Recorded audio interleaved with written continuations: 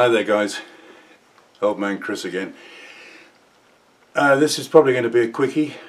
I'm calling it a quickie. It'll be called, I think, Bits-02. But knowing me and my quickies, they're not always quite that brief. Anyway, one or two odds and ends here. I got one new thing came through which I'm hoping will be useful. I'll show you that.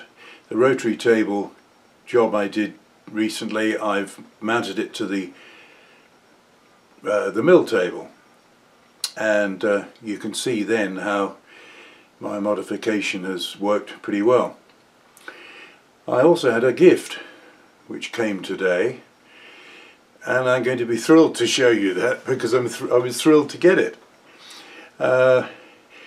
Came from a subscriber, Terry Lemke from Missouri.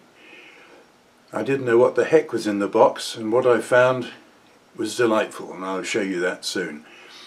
The chuck backplate thing, I'm still keeping that on hold a bit, along with the sharpening system, because a friend of mine has a spare backplate which sounds as though it's eminently suitable for my chuck. Although I have one, I mean I've still got one that I can go ahead and use, but I'm going to wait and see if this other one turns up. At the moment he hasn't found it, so I don't know quite where that'll go. Plus I'm probably going to be a bit short on time in the shop. We'll see how that works out. I've got a number of what I call silly little jobs I want to do. Not things really worth videoing, but we'll see on that. Alright, so up and coming here is just a few bits and pieces. Alright. So, if you remember the rotary table job, I've now got lots of clearance. So I've still got, in fact, about an inch ahead of the DRO cover, which is more than needed, but that's the way it worked out. So the extension has worked pretty well, and the pointer, not that pretty, but it's functional. But the main thing is the mistake handle, which finished up shorter than I'd actually planned, and you can see that the advancement on there is absolutely dead easy. Alright, but I've still got the fine control there, so I can take out the backlash and move up to a graduation. In fact, I might even modify the pointer to come onto the top, but at the moment I have it set so that 0 on here matches one of the marks on the turntable, which I didn't remind you of since my initial description long ago. Each mark on the turntable is 3 revolutions of this and is 30 degrees. So from 0 here to 3 we go 1 graduation on the table. So it's pretty good to use, and I think I mentioned, I put a text on it actually, these locking pieces here, this one locks the table, that one locks the spindle or shaft, and they both have on the end a brass pad.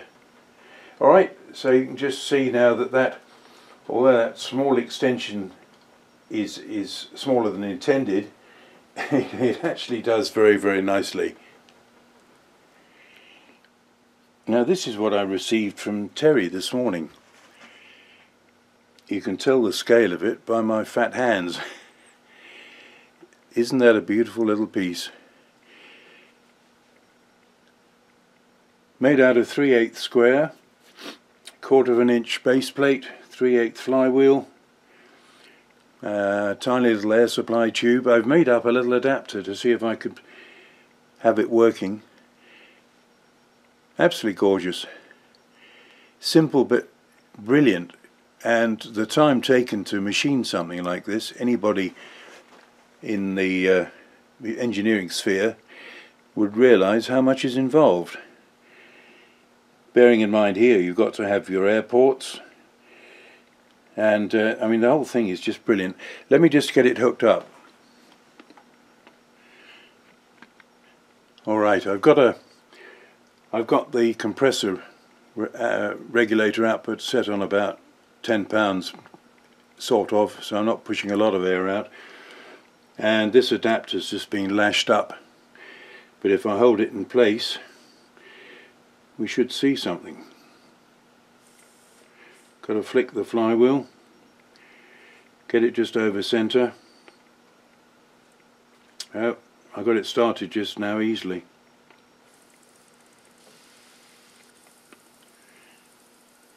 There you go. How do you like that? Isn't that pretty? Like most of these, you've got to have the flywheels, give the flywheel a flick, or set it up towards bottom dead centre, I suppose. There, flick it again, flick it again. Here we go. Beautiful. Thank you, Terry. That is absolutely beautiful. Now I got these recently, these jaw inserts, magnetic. They came from Summit Racing. Never thought of looking there. One of my viewers commented, gave the link, and these are aluminum, but they're nicely V'd. They're actually still a little bit big for this vise which I'm using on the drill press, although I could easily set it up on the mill. The mill vise is silly small for these, but these are about, well, about 20 bucks I think. And I thought that was pretty darn reasonable for those odd occasions. This vise does have grooves in it.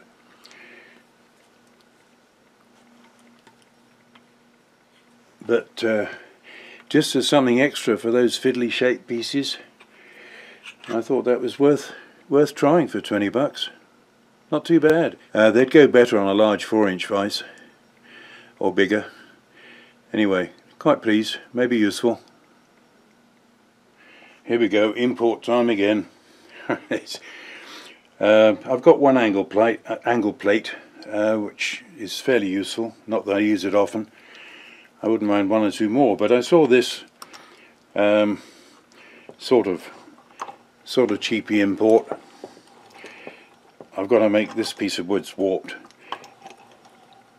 I've got to make a base for this so that it can come off the table and allow clearance for the handle. In theory it goes 45 to 45. I'll probably have to make one or two T-nuts for these T-slots, but I thought it was just another thing that if I put a small vise on it, let me see, I've got one, hang on. Now, this is a small vise that I put on a multi-hole bottom plate long ago, and I think that might work on there. The distance from here to what would be the table is less than my swivel and tilt vise, so it would give me a bit more room, and would probably be doing milling anyway or using stub drills, so I think it'll be useful. So if we go,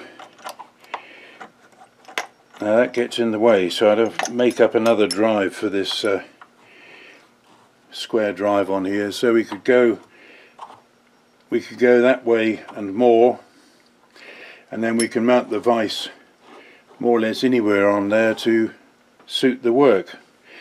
So I think that'll be useful. It's one of those things which is in the category, like so many, of not needed much, but now and again you got an awkward job. Oh, that might help. So I've got to make a base plate for this to give it a bit of height off the table. I think that might be quite useful. Finally, for this session, a few pieces of aluminum I've got. This one's got a slight mark on it here and there. I want to make a whole plate, probably threaded 3/8 16, maybe 1/4 20, plus clearance holes for T-nuts, just a general purpose plate, something I've meant to make for quite a long time, and I've noticed other people using something similar, so I think we'll make this up one of the smaller jobs. Nothing very exciting to show, but it might well come in useful. Alright guys, that's it. This is Bits-02. Slightly longer quickie than meant to be, but anyway, just a little fill-in till I get back to something else. Alright, so thanks for watching, hope to see you soon, bye.